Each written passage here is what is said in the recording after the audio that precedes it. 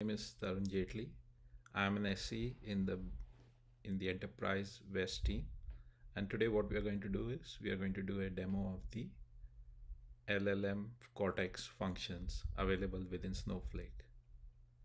So in this demo, what we are going to do, we are going to create a database called product, and then we are going to create a table called product reviews in that database with three fields: date purchased, product name, and review.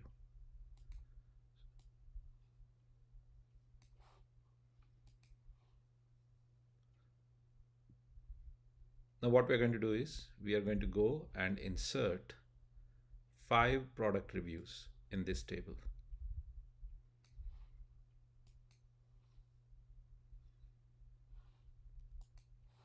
As you can see, these are those 5 product reviews with the product name and the reviews. Now we are going to use Snowflake's Cortex functions to do text analytics on top of these reviews. So these are the new Cortex functions available through Snowflake, where you can pass a specific model and a specific prompt to generate a response. So in this case, I'm going to use the open source Mistral Large LLM that's available on the Snowflake platform through the Cortex functions and ask it a question: what are the large language models?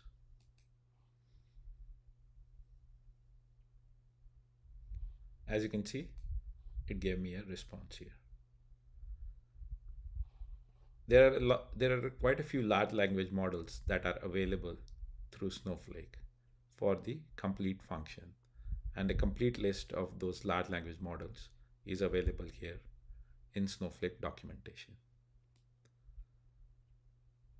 Snowflake recently launched another large language model called Snowflake Arctic, and we can use that also to ask questions of our data. So in this case, I'm going to replace Mr. Large with Snowflake Arctic, and then execute the same query.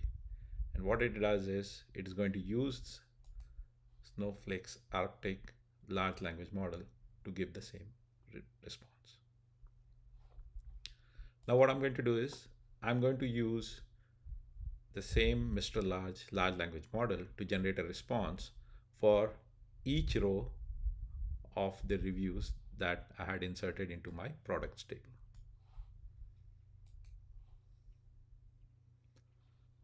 What I'm going to do is I'm going to ask the large language model to critique the review and give me a response in bullet points. So as you can see, it took the review as an input and it gave me a response in bullet points for those specific reviews. So I'm going to look at the first review, which says I bought these keys for powder and they're amazing. And as you can see in the response, it says that the review is positive and enthusiastic and so on and so forth. So it did it for each one of these reviews. Snowflake also has a Cortex function to summarize the reviews. And this is what we are going to do here. We're going to pass all the 5 reviews, and it is going to generate a summary for each one of those reviews. We can ask specific questions of the reviews and ask and get responses for it. So in this case, I'm asking the question, does this review mention weather? And as you can see, it actually gives the response of which specific reviews mention weather along with the score of how frequently the weather is mentioned in that specific review. We can do a sentiment analysis on those reviews.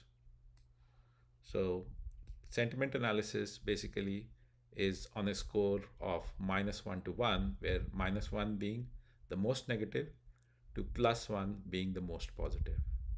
And then in this example, as you can see, the first review, as it says, I bought these keys for the powder and they're amazing, is a positive review, and so the sentiment is 0.89.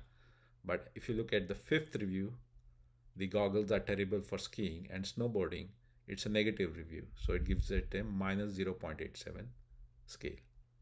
So using the Cortex sentiment functions, we can do review analysis. Snowflake also provides a translate function to translate reviews or text from one language to another language. So as you can see, the third review in this example is in Italian, and we can basically use the Snowflake Cortex translate function to convert it into English. And that's what it does. It takes it. This is the Italian review, as you can see. And as you can see, this is the English response to it. We can also do RAG-based analysis using Snowflake's Cortex embed text function. So in this example, what I have done is I have created a table called wiki. And in this table, we have some text data, which is product and supplier data. Now this data could be coming from, you could extract it from PDFs and load it into Snowflake, or it could be, you could do bulk load from any other different sources, or this data could be streaming in from other different sources. So for my example, what I have done is I have taken this wiki table and have loaded the product supplier data in it. Using the Snowflake Cortex embed text function, we can create embeddings for this text. And as you can see, I'm going to look at the content here. So this was the content, and this is the embeddings that have been created for this content.